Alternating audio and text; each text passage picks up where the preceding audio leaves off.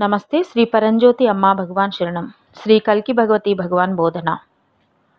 మీ నిస్సహాయతను గ్రహించండి మరియు ఏది జరగాలన్నా కూడా దైవంపై ఆధారపడండి. ఇప్పుడు అద్భుతం. నేను భారతదేశంలోని మేఘాలయలోని షిల్లాంగ్ నుండి సకిలా బిస్వా. నేను శ్రీ భగవాన్ యొక్క ముక్తి మోక్ష తరగతులకు హాజరు కావడం మొదలుపెట్టినప్పటి నుండి నా జీవితంలో అసాధారణమైన మార్పులు జరిగాయి. నాకు సంతానం లేదు. నేను వారి పిల్లలతో ఇతరులను చూసేదాన్ని మరియు నా గురించి నిరంతరం చెడుగా భావించడం జరిగేది. ఈ దైవిక తరగతులకు హాజరైన తర్వాత జీవితాన్ని మార్చే చాలా బోధనలను నేర్చుకున్న తర్వాత ఏదో ఒక విధంగా శ్రీ అమ్మా భగవాన్ ఈ బాధను అద్భుతంగా తొలగించారు. వారు దీన్ని ఎలా చేశారో నాకు తెలియదు, కానీ నేను ఇకపై ఒంటరి భావనకు లోను కావట్లేదు. బదులుగా నా దృక్పథంలో మార్పును నేను అనుభవించగలుగుతున్నాను. భూమిపై ఉన్న పిల్లలందరూ నా సొంతం.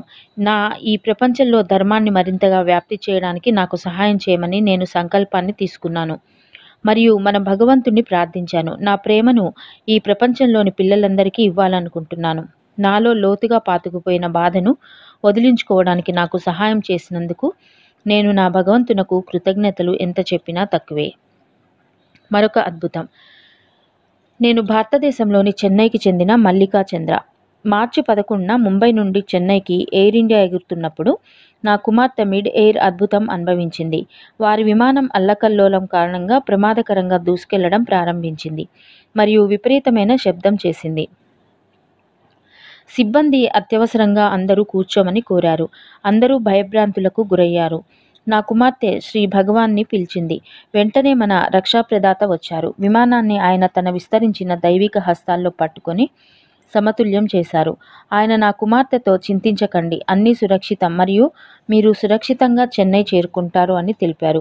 అద్భుతంగా అల్లకల్లోలంగా ఉన్న ఆకాశం ప్రశాంతంగా మారింది.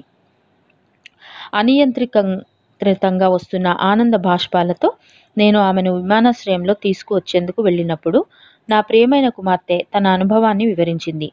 మన ఏకైక శ్రీ అమ్మా భగవాన్ పట్ల మన హృదయాలు సంపూర్ణమైన కృతజ్ఞతతో నిండి ఉన్నాయి. నమస్తే. శ్రీ పరంజ్యోతి అమ్మా భగవాన్ శరణం.